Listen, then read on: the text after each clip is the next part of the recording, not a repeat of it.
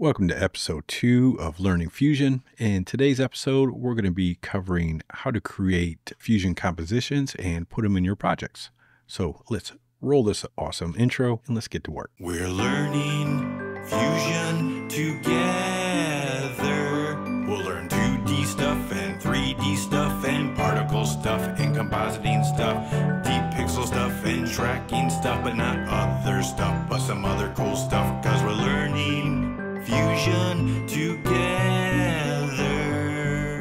I know over the past year, we've gone over many nodes, over 300 nodes in the node breakdowns. And the point was to teach you guys all the tools that were available within Fusion.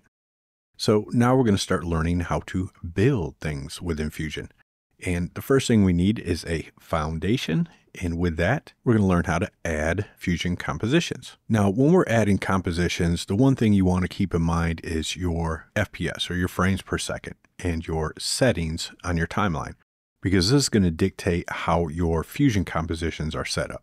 So if we go to our little settings tab, you can see I've got my timeline set up at 3040 by 2160 and my frame rate set to 30. So anytime I create a fusion composition, in general, is going to create those compositions based off those timeline settings. So the first way we can add a composition is by right-clicking in our media pool. You can just select New Fusion Composition. And we're going to get this pop-up, and it's going to have our starting time code, which you can change if you want. The duration by default is going to be 5 seconds, but we can change that. You can change the clip name as well as changing this frame rate. Now keep in mind, this is important because if we create a fusion composition based off of a different frame rate, so let's go ahead and just crank this to 100 and we're going to create our nice little 5-second 100 frame rate fusion composition. And we're going to drag it into our timeline. So now we've got that in our timeline. So if I select Fusion down here, our little Fusion tab, jump into our composition, and I'm just going to grab a random piece of footage, which is, I believe, like 25 frames per second. We can always look at the metadata, and yeah, it's 25 frames per second. And if I input this, you can see it's playing back at 100 frames per second. So I'm going to go ahead and grab a merge, stick a merge, grab a text node, and we'll go over all these later, but just to show you how this time is affecting, I can go to our text node, right click, and select time code. So now our time is playing at 100 frames per second. But if I go back to our little footage here and I push play, you can see it's playing back normal according to our timeline. So keep that in mind. Even though we change our Fusion projects to be like 100 frames per second, it's going to be dictated by your timeline. So any editing you do within your Fusion page may not transcribe correctly on your edit page. So anytime you're setting up your Fusion projects, just make sure you've got your correct frames per second and it's consistent throughout your entire project. So that's the first way we can create a Fusion composition. The next way is we can come over here to our little effects page. And if we go to effects, we're going to have the adjustment clip in the fusion composition. We can simply drag a fusion composition over, and by default, it's going to give us a 5-second fusion composition, and it's going to be set to our default frame rate. Additionally, if I want to set a specific time, I could select my I to create an endpoint. And if I wanted it 8 seconds, I could go to my 8-second mark and hit O for my out point. Now, if I grab this fusion composition and drag it into my display up here, it's automatically going to create a fusion composition the length of my in and out points. And again, your frame rate is going to be dictated by your timeline frame rate. Now, additionally, if we already had our little clip in here and we wanted to create some fusion effects on it, all we had to do is right click. We can say New Fusion Clip, and it's going to turn it into a Fusion clip.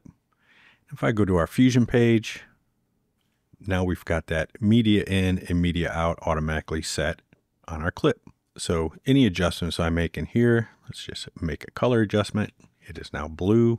If I go to our edit page, you can see we've got our Fusion composition on our new clip. And we can tell this is a fusion composition because it's got fusion clip written right down here. And if ever we need to undo that and bring it back to its original state, if we right click and select reset fusion composition, it's going to come up with a pop-up. We can hit reset and it's still going to say fusion clip. But if we go to our fusion composition, you can see it deleted all those nodes other than the media in and the media out. Now, additionally, we can bring our footage back in. Let's bring some other footage in.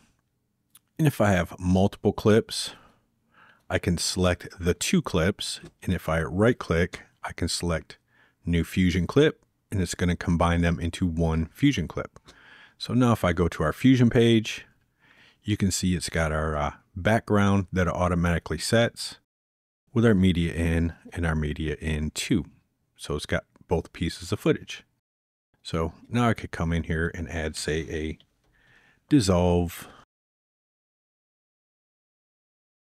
And instead of a merge, we're going to input this to our media out. We can delete our merge. If we go to our dissolve, now we can create a dissolve. And let's go to, say, this keyframe. Go up, dissolve to our other one. So now if we look at our fusion composition, we have got a dissolve. If we go back to our edit page, we play it back, we have got our dissolve. Now, one other way of creating clips is to create link clips. So let me go ahead and delete those. Let's clean up our little media pool so we can see what's going on. And I'm going to delete them. If I bring in our footage again, and for this, I kind of want to make sure my link clips are the same length. So there we go, same length footage. Now if I select this, right click my top little footage here, I can select this create referenced composition. And what it's going to do is going to create a referenced fusion composition. So I'm going to go ahead and click that. It's going to come up with a pop-up so we can rename it. So you can rename it to whatever you want. I'm going to select create. If we look up here, it's got this new little fusion clip with this odd little icon here. And what this means is this is a linked fusion clip. So now if I select fusion, you can see we've got our footage there. But if you notice, the difference is we still have 2 pieces of footage that weren't combined. It doesn't say fusion down here. It says linked fusion clip on our top clip. But if I go into our fusion and let's make the same little dissolve we did before. So shift space, dissolve, and let's bring this to the background, this footage to the foreground, this to our media out. Let's delete this merge. Our dissolve, we're going to add a keyframe. Add a keyframe here. Create another keyframe, and I can change our dissolve. So now we've got our dissolve happen on our little fusion page. If I go back to the edit page, I can push play. And we've got our little dissolve. So now what we could do is anytime we bring in some other footage, so let's go ahead and grab some random footage here. So I'm going to input this in the background, this one in the foreground. Now if I click and select this, just to have it highlighted, and then right click on my top clip, and I can select link to referenced composition. So if I go here, now if I play, we're going to get a fade on that composition. And this doesn't matter what footage, so I could replace this footage if I want with, say this. And now it's fading. But you noticed we had some issues with the size there. So keep in mind your sizes with your footage when you're doing stuff like this as well, because this is only an HD footage right here, and we've got 4K footage down here, so it's automatically resizing.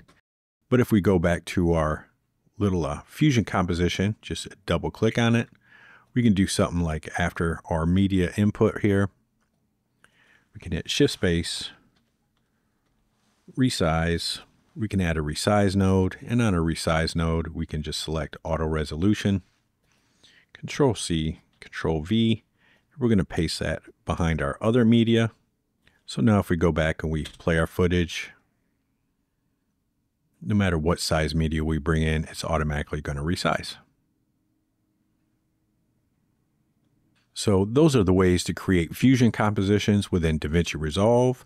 In our next episode, we're going to jump into the Fusion page and we're going to start going over all of the settings in the display and the menu systems.